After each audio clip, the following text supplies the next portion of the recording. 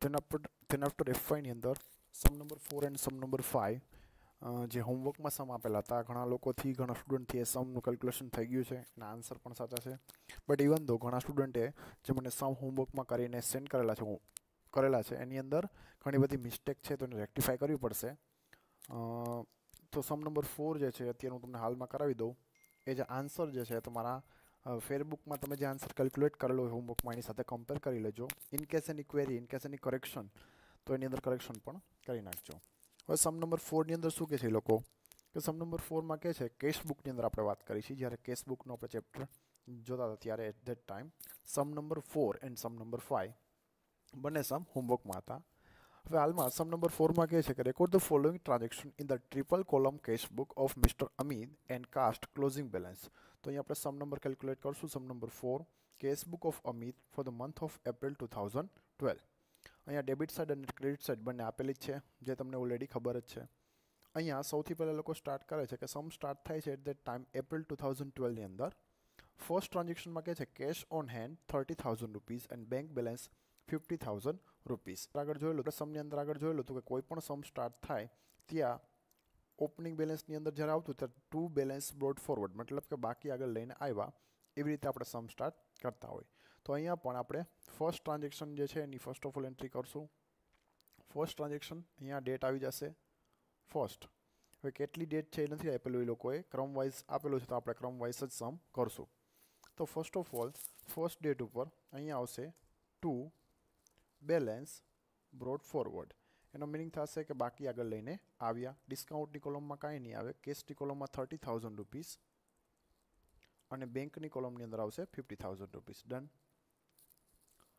then after next માં કહે છે એ લોકો કે purchase goods worth rupees 10,000 four cache discount of 3% at A cache discount મતલબ કે 10,000 નો ગુડ્સ એ લોકોએ પરચેસ કરેલો છે તો ગુડ્સ પરચેસ કરો છો પૈસા જાય તો જમા it means to say that credit side entry કરવાની આવશે તો અહીં આપણે ક્રેડિટ સાઇડ જઈએ ડેટ આપેલી છે સેકન્ડ પર્ટિક્યુલર્સની અંદર બાય બીકોઝ આપણે પરચેસ કરેલું છે તો by purchase account by purchase account હવે કેટલી અમાઉન્ટ આવશે તો કે 10,000 થી પરચેસ કરેલું છે અને કેશથી રોકડામાં તો કેશની કોલમની અંદર એન્ટ્રી આવશે બટ 10,000 માંથી 3,000 જે છે સોરી 3% જે છે એ ડિસ્કાઉન્ટ છે તો 10,000 ના 3% કરશો તો 300 રૂપીસ શું થઈ જશે નીકળી જાય તો બાકીની અમાઉન્ટ આવશે 9,700 કેશની કોલમમાં અને ડિસ્કાઉન્ટ કેટલું આવશે તો કે 10,000 ના 3% એટલે કે 300 then after next entry ये છે એ કહે છે કે થર્ડ ની અંદર થર્ડ માં શું કહે છે લોકો cache cells four 30,000 rupees and allowed 5% cache discount હવે અહીંયા આપણે સેલ કરેલું છે સેલ કરો તો પૈસા આવે તો ઉધાર મતલબ કે ડેબિટ સાઇડ જેની એન્ટ્રી પડશે તો અહીંયા આપણે ડેબિટ સાઇડ જવું પડશે ડેટ આપેલી છે કેટલી તો કે થર્ડ સેલ કરેલું છે તો કે ટુ સેલ્સ અકાઉન્ટ કેટલાથી સેલ કરેલું છે થર્ડની અંદર તો કે 30,000 રૂપીસથી અને 5% કેશ ડિસ્કાઉન્ટ છે તો 30,000 ના 5% ડિડક્ટ કરી નાખો તો 30,000 ના 5% જે છે ડિડક્ટ કરશો એટલે 1,500 ડિડક્ટ થઈ જાય બાકીના 28,500 ક્યાં આવશે તો કે કેશથી સેલ કરેલું છે તો કેશની કોલમમાં 28,500 અને ડિસ્કાઉન્ટની કોલમમાં આવશે 1,500 જે તમારું કેશ ડિસ્કાઉન્ટ છે અહીંયા ઠીક છે તેના આફ્ટર ફોર્થની અંદર શું કહે છે વિથડ્રોલ ફ્રોમ બેંક 16,000 રૂપીસ બેંકની અંદરથી એ લોકોએ 16,000 રૂપીસ વિથડ્રો કરેલા છે તો આ એક કોન્ટ્રા એન્ટ્રી છે બેંકમાંથી પૈસા જાય છે બટ રોકડા પૈસા આપણી પાસે આવે છે તો ફર્સ્ટ ઓફ ઓલ બેંકમાંથી વિથડ્રોલ કરો તો બેંકમાંથી એટલા પૈસા ઓછા થાય જાય તો જમા મતલબ કે ક્રેડિટ સાઇડ જેની એન્ટ્રી કરવી પડે તો આપણે ક્રેડિટ સાઇડ જવું પડે અહીંયા આવશે ફોર્થ ડેટની અંદર બાય વિથડ્રો કરીને લઈ જાઓ છો રોકડા પૈસા તો રોકડા પૈસા આવે છે તો બાય કેશ અકાઉન્ટ અને બેંકમાંથી એટલા પૈસા જાય છે કેટલા 16,000 તો બેંકની કોલમમાં 16,000 નેક્સ્ટ એન્ટ્રી અહીંયા આવશે કોન્ટ્રાની ઓલવેઝ બે એન્ટ્રી બંને સાઈડ એન્ટ્રી આવશે debit and credit next entry અહીંયા ડેબિટ સાઈડ આવશે ફોર્થ ડેટ ઉપર ટુ ક્યાંથી પૈસા લઈને આવ્યા તો કે બેંકમાંથી ટુ બેંક અકાઉન્ટ અને કેશમાં આવે છે તો કેશની કોલમની અંદર 16,000 નેક્સ્ટ શું કહે છે એ લોકો pad electricity bill by check 5000 rupees. Pad કરેલું છે ઇલેક્ટ્રિસિટીનું બિલ, પેડ કરેલું છે, પૈસા જાય છે, જાય તે જમા, મતલબ કે ક્રેડિટ સાઇડ જેની એન્ટ્રી પડશે અહીંયા આ સાઈડ 5th ડેટ આપેલી છે 5th. પછી શું કહે છે પેડ ઇલેક્ટ્રિસિટી બિલ, તો અહીંયા આવશે by electricity bill expense or bill account. ઠીક છે, કેટલું છે તો કે 5000 રૂપીસ. શેનાથી પેડ કર્યું છે તો કે ચેકથી. ચેકથી પેડ કરો તો બેંકમાંથી પૈસા જાય તો બેંકની કોલમમાં આવશે 5000 rupees. then after receive a check of rupees 12000 from હાસિલ. હાસિલ પાસેથી આપણને 12000 નો ચેક મળ્યો છે મતલબ આવે છે તો ડેબિટ સાઇડ જેની એન્ટ્રી કરવી પડે. 6 ટ્રાન્ઝેક્શન, તો 6 નંબરનું ટ્રાન્ઝેક્શન અહીંયા કરશું. 2 કોની પાસેથી મળે છે? 2 હાસિલ, તો હાસિલનું નામ આવી જાય. અને 12000 રૂપીસનો ચેક મળે છે તો બેંકની કોલમમાં આવશે 12000 રૂપીસ બીકોઝ ચેક રિસીવ થાય છે. અહીંયા આવશે 2 હાસિલ અકાઉન્ટ. નેક્સ્ટ ટ્રાન્ઝેક્શનમાં શું કહે છે? Check receive from હાસિલ ડિપોઝિટેડ into bank. હવે અહીંયા તમે એક સાથે બંને એન્ટ્રી કરી શકો કે ડાયરેક્ટલી જે પણ આપણે ચેક રિસીવ થયો તો ડાયરેક્ટલી આપણે બેંકમાં ડિપોઝિટ કરાવી દીધું તો બેંકની કોલમમાં ડેબિટ થઈ ગયું. બટ ક્યારેક એવું પણ બની શકે કે જ્યારે તમને ચેક રિસીવ થાય, જ્યારે જે દિવસે તમને ચેક મળે at that time bank close હોય, મતલબ કે બંધ હોય, બેંક હોલિડેઝ હોય, સન્ડે હોય, ઇટ મે બી પોસિબલ, તો એવું હોઈ શકે. તો એટ ધેટ ટાઈમ તમે સૌથી પહેલાં એ જે એકાઉન્ટ જે છે બેંકના બદલે કેશમાં ડિપોઝિટ કરશો. અહીંયા ફરીથી જે નેક્સ્ટ ડેટ ઉપર, મતલબ કે ફરીથી જ્યારે બેંક ઓપન થાય ત્યારે આ ચેકને આપણે બેંકમાં ડિપોઝિટ કરવા જાય તો પહેલી તે એન્ટ્રી અહીંયા કેશમાં ડેબિટ થશે, ફરીથી અહીંયા કેશમાં ક્રેડિટ થાય અને ફરીથી લઈને પાછું બેંકમાં ડેબિટ કરવું પડે, જે આની પહેલાંના સમની અંદર આપણે કરેલી હતી. બટ તમે ડાયરેક્ટલી પણ એને બેંકમાં ડિપોઝિટ કરાવી શકો, જેમ આ સમની અંદર મેં 6 ટ્રાન્ઝેક્શન કરેલું છે એ રીતે, તો કોઈ પ્રોબ્લેમ નથી, આન્સર સેમ આવે. નેક્સ્ટમાં કે છે sold goods four cache 50000 rupees, 10% trade discount and 5% cache discount. Goods cell કરેલો છે તો પૈસા આવે તો ડેબિટ સાઇડ એન્ટ્રી પડશે અહીંયા આ સાઈડ, એ તો ફાઇનલ. દેન આફ્ટર સેલ કરેલું છે તો અહીંયા આવશે 2 સેલ્સ અકાઉન્ટ. હવે અમાઉન્ટ કેટલી આવશે તો કે 50000 ટોટલ ગુડ્સ છે, જેની અંદરથી 10% ટ્રેડ ડિસ્કાઉન્ટ તો નીકળી જ જાય, એની તો કોઈ એન્ટ્રી કરવાની આવતી જ નથી. તો 50000 ની અંદરથી 10% ડિડક્ટ કરશો એટલે તમને મળશે 45000 બીકોઝ અહીંના 10% એટલે કે 5000 રૂપીસ ડિડક્ટ થઈ જાય, 45000 રૂપીસ અમાઉન્ટ તમને લોકોને મળશે.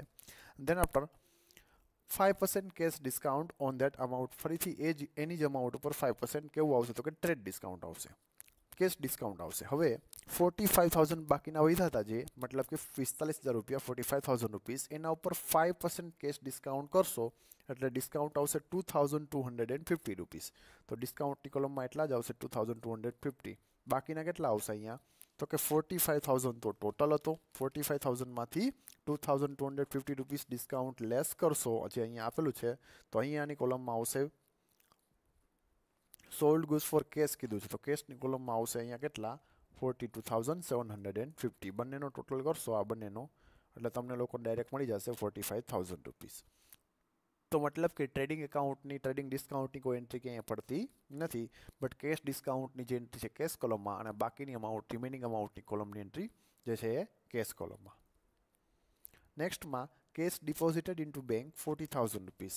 It's a contra transaction. આ પણ એક પ્રકારનું કોન્ટ્રા ટ્રાન્ઝેક્શન છે કે કેશ તમારી પાસેથી જાય છે અને બેંકમાં તમે ડિપોઝિટ કરાવો છો તો બેંકમાં એટલા પૈસા આવે છે. તો સૌથી પહેલાં તો કેશ જાય છે, જાય તે જમા, મતલબ ક્રેડિટ સાઇડ એન્ટ્રી પડશે અહીંયા 9th ડેટ ઉપર. હવે અહીંયા બાય કઈ જગ્યા ઉપર લઈને જાઓ છો પૈસા તો કે બેંકમાં, તો નામ આવશે ત્યાંનું બાય બેંક અકાઉન્ટ. ક્યાંથી પૈસા જાય છે તો કે કેશ જાય છે એટલે તો કેશની કોલમમાં એટલા ઘટશે 40000 રૂપીસ અહીંયા કેશની કોલમમાં. ઠીક છે, હવે આ પૈસા ક્યાં આવે છે તો કે બેંકમાં આવે છે, તો હવે તો ઉધાર, મતલબ કે ડેબિટ સાઇડ એન્ટ્રી પડશે અહીંયા 9th ડેટ આવશે. 2 ક્યાંથી પૈસા લઈને આવો છો કેશમાં, તો 2 કેશ અકાઉન્ટ અને બેંકમાં પૈસા આવે છે કેટલા 40000 રૂપીસ, તો બેંકની કોલમમાં 40000. નેક્સ્ટમાં કે છે purchase a computer and pad by check 50000 rupees. તમે કોઈ કમ્પ્યુટર જે છે એ પરચેસ કરો છો, ખરીદી કરો છો અને ચેકથી એનું પેમેન્ટ કરો છો તો પૈસા જાય છે, જાય તો જમા, ક્રેડિટ સાઇડ એની એન્ટ્રી પડશે અહીંયા આવશે 10th by computer account because computer તમે લોકો પરચેસ કરો છો. પરચેસ નહીં આવે, આપણો બિઝનેસ નથી, કોમ્પ્યુટર એ આપણી ફિક્સ એસેટ છે તો ત્યાં કમ્પ્યુટરનું એકાઉન્ટ આવશે. 50,000 રૂપીસ 50,000 રૂપિયા ચેકથી પેડ કર્યા છે, તો બેંકમાંથી પૈસા જાય, બેંકની કોલમની અંદર આવશે 50,000 રૂપીસ. ઠીક છે. તો આ તો તમારો સમ નંબર 4. સમ નંબર 4 ની અંદર આનાથી વધારે કોઈ એન્ટ્રી આવતી નથી. આપણે વન બાય વન જે ડિસ્કાઉન્ટની કોલમને, જે બેંક કોલમ જે છે એને આપણે ક્લોઝ કરતા જઈએ. સૌથી પહેલાં તો અહીંયા આવશે ડિસ્કાઉન્ટનો જે છે આપણે સમ કરી લઈ. અહીંયા આ સાઈડ આવે છે 3,750 અને અહીંયા ડિસ્કાઉન્ટ આવે છે 300 રૂપીસ આવશે. 300 રૂપીસ. ઠીક છે. તો એનો ટોટલ ટેલી કરવાનો હોય નહીં. નેક્સ્ટ જે છે એ છે કેશ એકાઉન્ટ. કેશ એકાઉન્ટની અંદર આપણે લોકો અહીંયા ટોટલ કરશું ડાયરેક્ટ.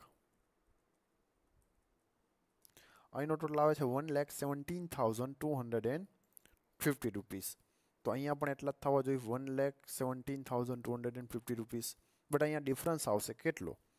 તો કે ભાઈ 1,17,250 માંથી 9,700 લેસ કરશો અને 40,000 લેસ કરશો એટલે ક્લોઝિંગ અમાઉન્ટ મળશે 67,550 રૂપીસ. પછી અહીંયા ડેબિટ સાઇડનો ટોટલ કેટલો આવશે પહેલાં જોઈ લઈ. અહીંયા ટોટલ આવશે 1,02,000. તો અહીંયા પણ એટલો જ આવવો જોઈએ 1,02,000. અને અહીંયા પણ ડિફરન્સ આવશે 1,02,000 માંથી આ 16,000 લેસ કરશો, 5,000 લેસ કરશો અને 50,000 લેસ કરશો એટલે ત્યાં ક્લોઝિંગ બેલેન્સ આવશે 31,000 રૂપીસ. તો આ કઈ હોય? તો કે આ લાસ્ટ ડેટની બેલેન્સ હોય, મતલબ કે 31st ઓર 30th એપ્રિલ. શું આવશે તો કે બાય બેલેન્સ કેરી ફોરવર્ડ, મતલબ કે બાકી આગળ લઈ ગયા, by balance carry forward.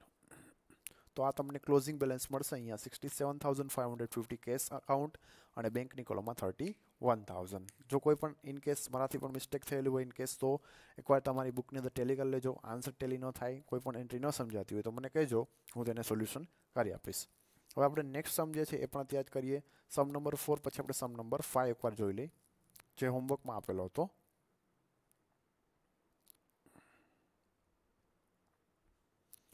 Sum number 5 જે હતો, ઓકે, નેક્સ્ટ લેક્ચરમાં તમને હું કરાવી દઉં.